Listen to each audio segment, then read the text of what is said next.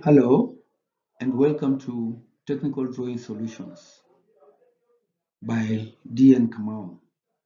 Today I want to take you through drawing a quadrilateral and converting it into a triangle. So this is a quadrilateral and we wanted to convert it to a triangle equal in area to that same quadrilateral. The first thing is to read the question which says copy the given quadrilateral and transform it into a triangle of equal area. So we copy that triangle, that quadrilateral, and start with a baseline of 70, measure 75 degrees, and draw another construction line 50 millimeters. So everything should remain in construction lines.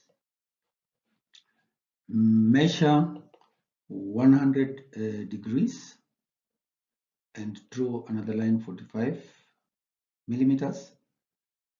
So you will have 2 points up here and there.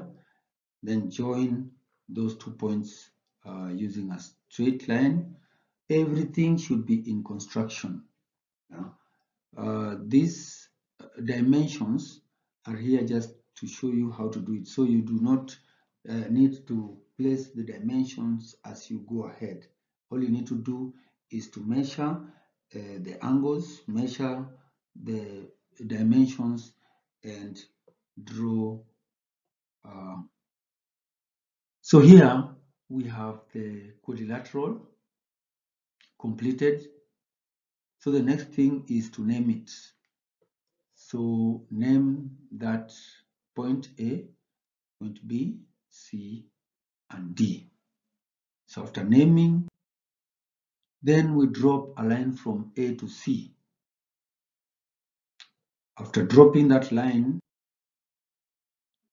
then draw a parallel line to AC at B. Draw a parallel line to AC at point B and extend C to create a new point E. And the required triangle is ADE. So make those lines finished. So our triangle is ready and the answer to the question is ADE. Thank you for watching and please try that.